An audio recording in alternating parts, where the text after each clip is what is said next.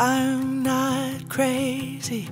In the past I thought maybe. There's Ben Trigg, who is basically the musical director, because we all kind of look to him when we're like, was that good? Should we do something else there? Like, he is so on it. He's a multi-instrumentalist.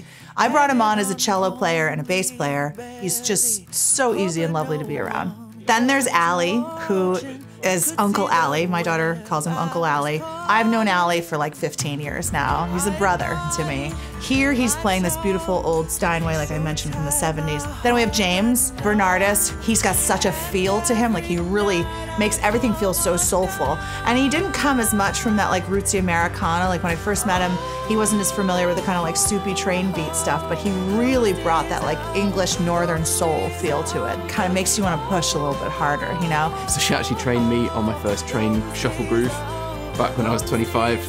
Didn't know how to play that kind of thing. Never really listened to Kenny Cash or, you know, yeah, education big time. Then we have Dave Page.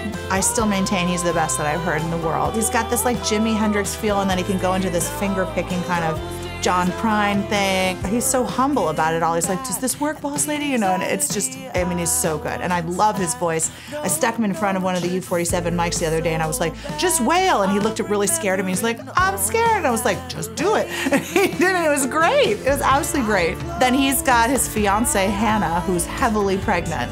In all honesty, I hardly ever bring on somebody to do BVs because, you know, I have limited resources, and I'm trying to kind of figure out what the best use of the time and budget is. And then it suddenly occurred to me, like, Hannah would be a wonderful addition, but I hadn't ever heard our voices blend together. When I got here, we just kind of bundled into the top room with the piano, sang through some bits, tried some harmonies out. Because we really want everything to be this very rootsy feel where it's like in a room together. They were like, you're having too much fun in the control room, because we were just in here cackling away and just having the greatest time. The band is full of absolute monster musicians. Yeah, it's just so good, so comfortable. There's no kind of red light stress or like, we're recording now, let's go. It's just really comfortable, family vibes, lots of fun. She gives everybody a lot of freedom, which is very rare.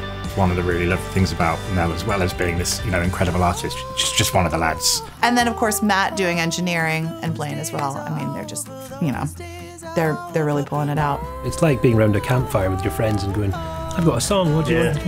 You play on it as well. Okay then, yeah. What am I playing on? A Steinway? Fine, that'll do. It's a total joy for all of us, really, because we're just left to be ourselves, which is what you want when you're a musician, just to be yourself.